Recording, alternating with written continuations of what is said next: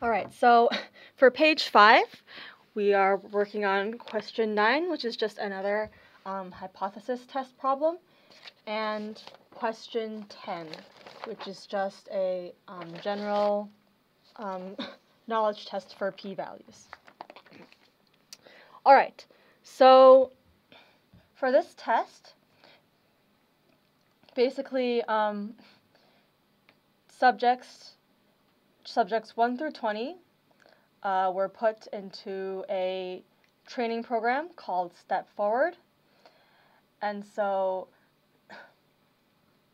we want to see whether or not this Step Forward program helps children to adapt to U.S. culture, so increases their ability to adapt to U.S. culture.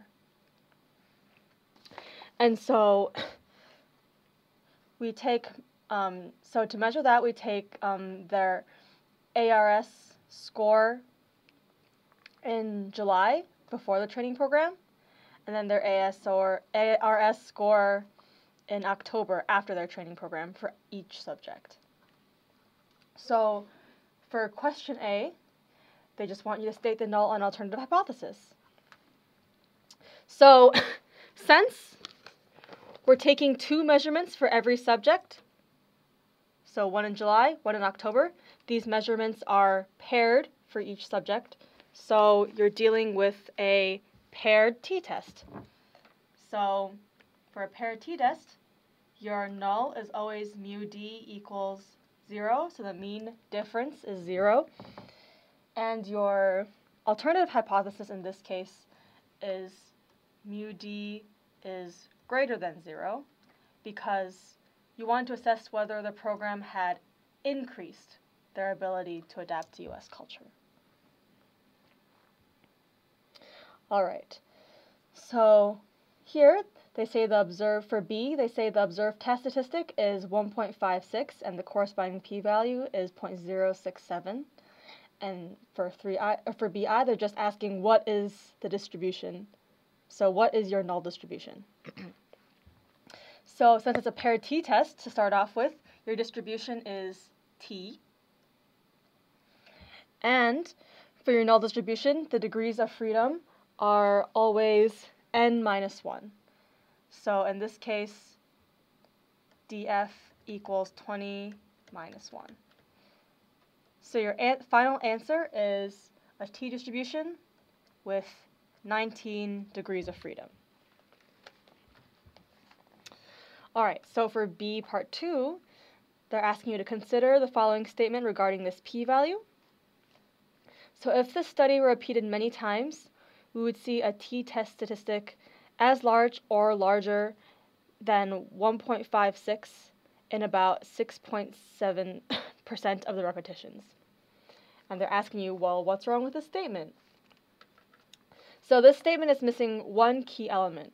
When you're interpreting p-values, it is always assuming h0 is true.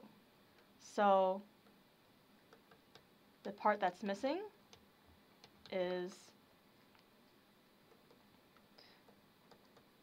assuming your null h0 is true.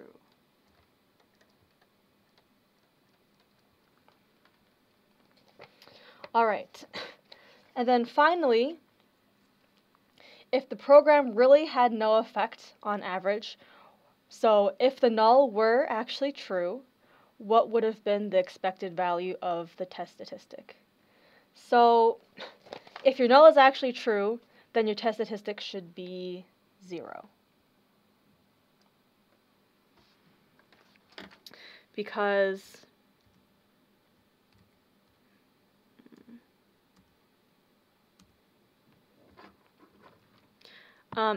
as you can see, your test statistic is d bar minus 0, and our h0 is that mu d is 0, so your final test statistic would just be 0.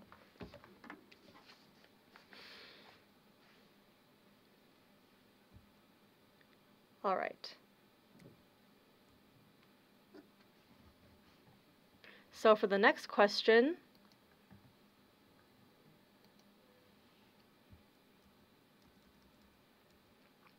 What is that p-value?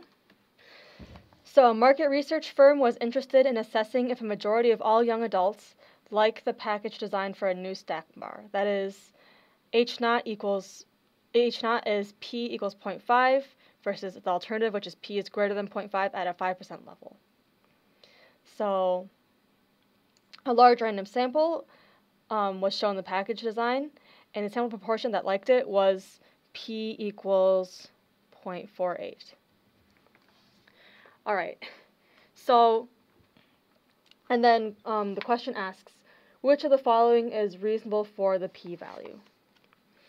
So the p-value is calculated assuming the null is true, and your null is that p equals 0.5. So if your p hat were to be 0.5, then that's half the area. So already from here, we can see that if your p hat was 0.5, then your p-value would be 0.5. And so your alternative is that p is greater than 0.5. But the p hat we got is actually less than 0.5. So from here, we can tell that already your p-value is going to be greater than 0.5.